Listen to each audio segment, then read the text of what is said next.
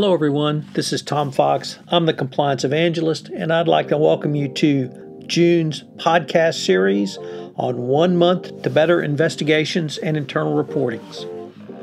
So what do you do when the call, the email, or the personal tip comes into your office where an employee reports suspicious activity somewhere literally across the globe? That activity might well turn into a Foreign Corrupt Practices Act issue for your company. In today's climate, it can turn into issues under lots of different anti-corruption jurisdictions. The Brazilian Clean Companies Act, the UK Bribery Act, or even domestic anti-corruption laws, such as brought GSK to bear in China. As the Chief Compliance Officer, it will be up to you to begin the process, which will determine, in many instances, how your company will respond going forward and will set the tone throughout this most difficult period. This month's podcast series will provide to you all the steps you need to consider going forward. I'm going to take a look at independent versus in-house investigations, investigation protocols, the different resources that a compliance practitioner may bring to bear in an investigation, such as internal audit, IT, and legal. And I'll take a look at special issues such as privilege, Upjohn and Miranda warnings, data privacy, and of course, the Yates memo and its effect. I think you will learn a lot this month if you follow this podcast series. This is Tom Fox. Thank you very much for listening to the June podcast series. Day 12, the witness interview. What are the characteristics of a good interview in the context of an internal investigation? Is there one technique you can use which will provide you the results you want to achieve? How should you think through your questions and document review prior to the investigation? In this episode, I explore these questions and others in an interview with noted internal investigations expert Jonathan Marks, a partner at Markham LLP, for this piece. Marks began by making it clear there is no one right way to prepare for and conduct an interview. What is important is that you have a plan and execute on that plan. He said he begins by obtaining an understanding of what the various stakeholders want answers to in the interview and investigation process. These stakeholders could include the board of directors, C-suite members, the general counsel and the legal department, the chief compliance officer and the compliance function, or government regulators such as the Securities and Exchange Commission and the Justice Department. Marks feels it is important to interview witnesses as soon as you reasonably can do so to prevent multiple witnesses from getting together and coordinating their stories. You should recognize you are never going to have perfect information,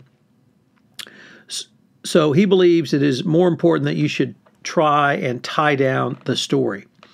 If a witness is not an English speaker, of course you should have a translator present.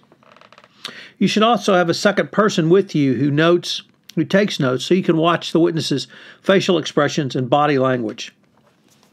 There are a lot of situations where being an effective listener is much more critical than being an effective note taker. Listening to what the interviewee is saying when you ask them questions is critical because it sets everything up.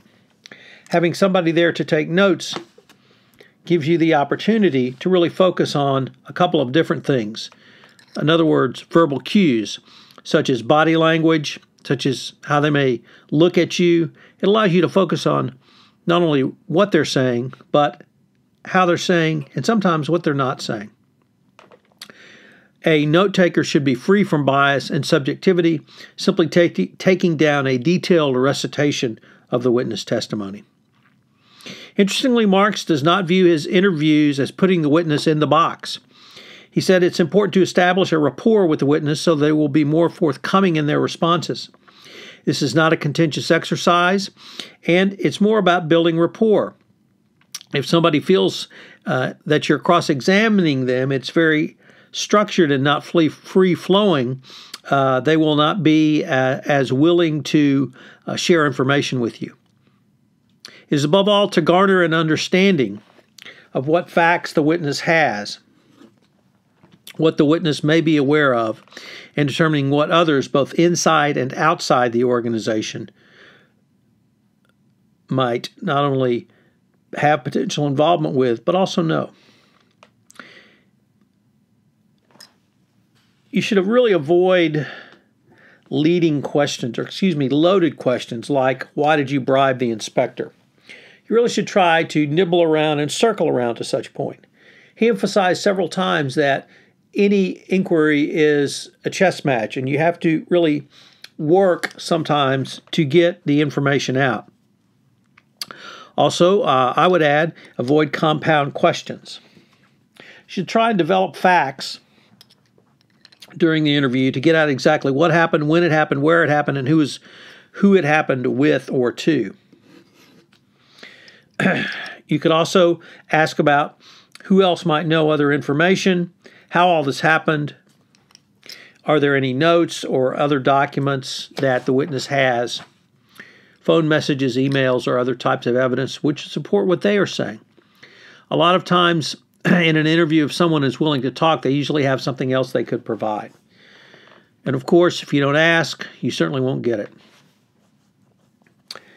Marks believes it's the best practice to get down everything immediately, so he goes over the interview as soon as is reasonably practical with his partner, making sure they both understood what was said and how it was said. If there was any observations he had that may not be in the write-up, he adds those. He believes this is important because the longer you wait, the more inaccurate your account of what happens becomes. So writing up your notes is critical.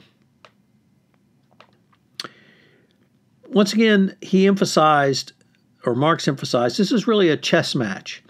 When you're playing chess, you have to think a couple of moves ahead, if not 3, 4, or 5. You have to talk in and out. You have to use methods of conducting interviews where there are more than several people who might have information, all related to allegations. So you've really got to think through this. Marks also discussed some strategies around the interview process. The first is what he termed the inside-out strategy, which he advocated using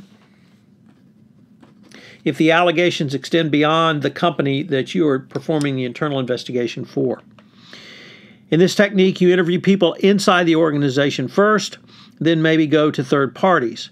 Obviously, the converse would be an outside-in strategy where you would interview people outside the organization first and then move inside the company. Of course, you can do a combination of both. Another technique would be conducting concurrent interviews, and Marks advocates using this strategy if you think people are going to talk or you think there's potential collusion out there, and conducting simultaneous interviews prevents those individuals from coordinating their story and collaborating their story before they get to tell you. So what are today's 3 key takeaways? Well, the first is that there's no one right way to prepare for and do an interview. It's going to depend on a variety of factors, and here's where the professionalism and skill of the investigative team and the interviewer come into place. You're going to have a wide variety of documents. You're going to have a wide variety of physical evidence. You're going to have a wide variety of witnesses, and you may need to utilize several of these investigative strategies that I've discussed in this podcast. Second, do not be confrontational. If you're confrontational, it's the surest way to get a witness to clam up. If you be collaborative and ask them to basically tell their story, most people want to tell their story. Oftentimes they will bring documents or other evidence to back up their version of events.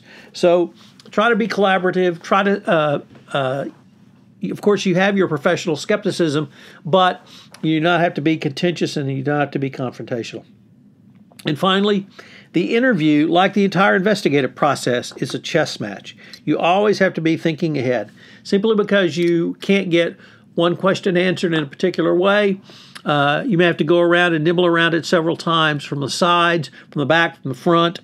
You may need to show a witness documents to refresh their recollection. You may need to ask them to show documents as to why something may or may not support their position.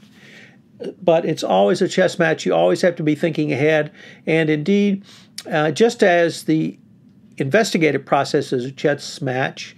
In many ways, the interview is also a chess match. So it's not that you have to outthink your opponent, but you certainly have to think several moves ahead. This is Tom Fox.